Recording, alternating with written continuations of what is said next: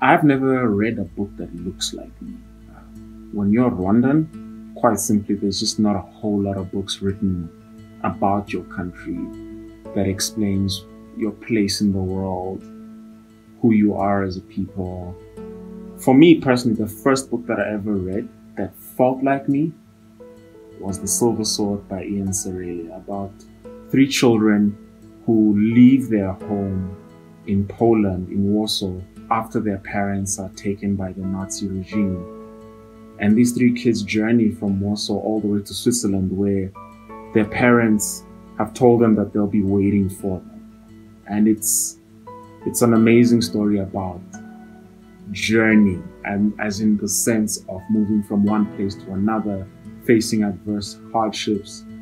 And it's basically, it's migration, like at its core, leaving one place of trauma to another place of hope, and all the things that happen to you along the way.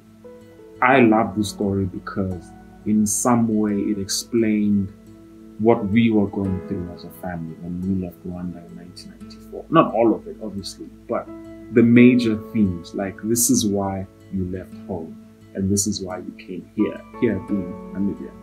There's like some parts of it that are funny, there are parts of it that are sad, and for them to go through that adversity with dignity, with grace, with love and companionship for each other, that stuff floored me as a kid. And I still, even when I still read read this book to this day, I'm still touched.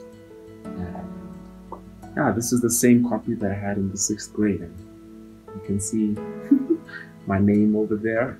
It's been taped quite a bit to keep it from falling apart.